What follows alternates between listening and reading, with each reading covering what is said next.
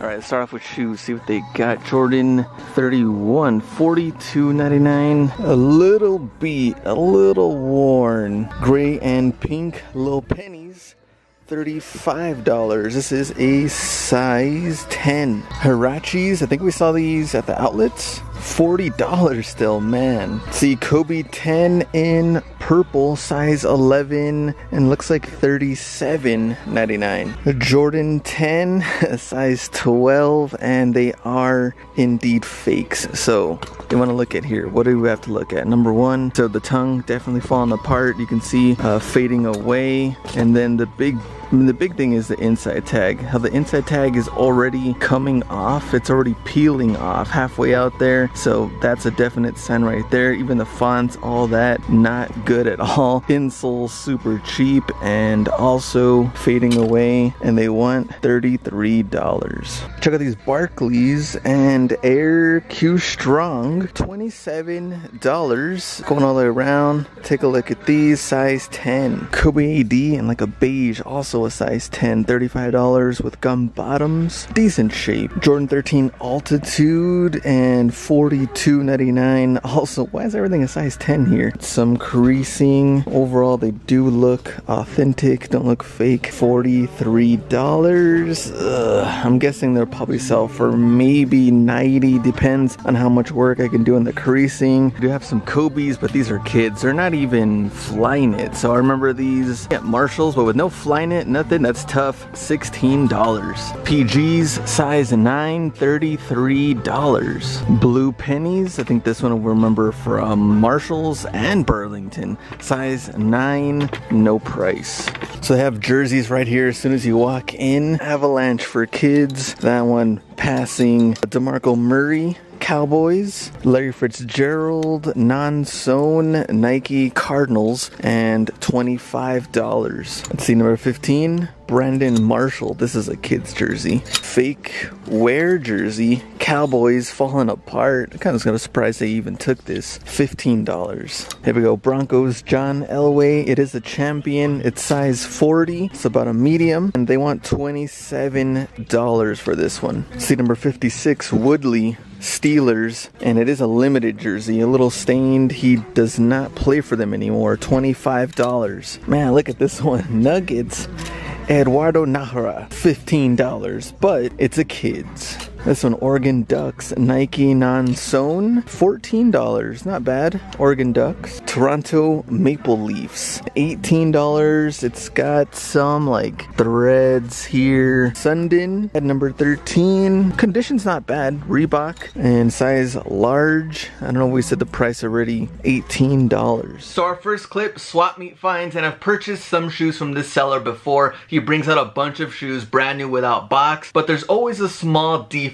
in there. Either one shoe is bigger than the other or discolored or something. So there were 270s that were obviously used. There was Jordan 4s, those were used. There were Air Max 98s. One shoe was really yellowed compared to the other one. It was like a white. So the only thing I purchased were Air Max 97. So they're brand new, $35. And what is wrong with them? Only thing I could really notice is one of the shoelaces is a little yellowed compared to the other one. Overall, the shoe, no yellowing all the way around. Even at Burlington sometimes it's yellowing through here, but great shape on the shoes.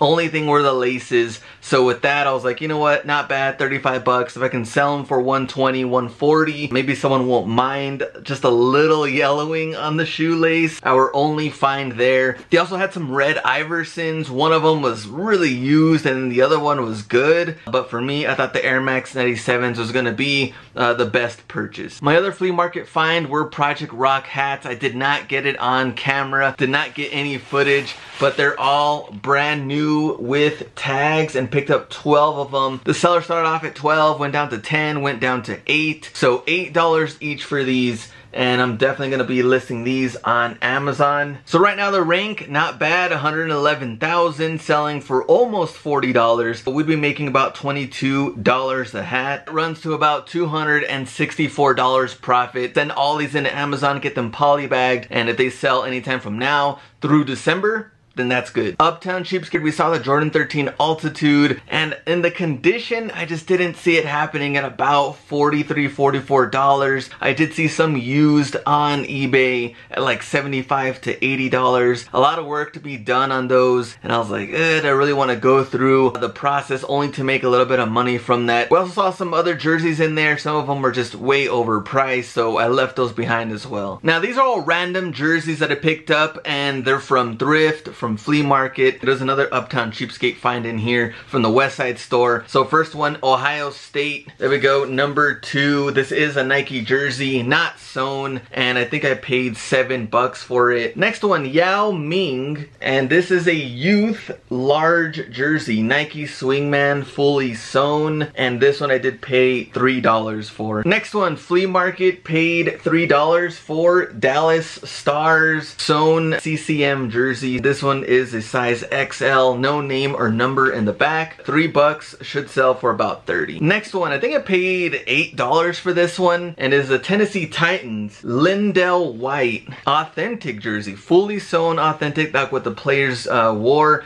Now he doesn't play for them anymore. Fully sewn and really high quality. Check out that Titans patch right there. Sell that for about, I don't know, $80 to $100. Football season starting up as well. But this jersey probably go to some Titans collector. Now, Uptown Cheapskate from the West Side store. I paid $15 for a Steve Nash Dallas Mavericks Swingman jersey, and great condition as well, in a size medium. I'm gonna keep this for the collection of my Swingman jerseys. Last couple of finds, Family Thrift Center and kids, $3. New England Patriots Salute to Service hoodie. It is a size small, but for $3, I mean, you should be able to sell that for about 25 to 30 range. Next one, Antoine Walker Champion jersey. This is for kids, and the size is XL, 18 to 20. A little messed up on the back, the number 8, but it was only $1.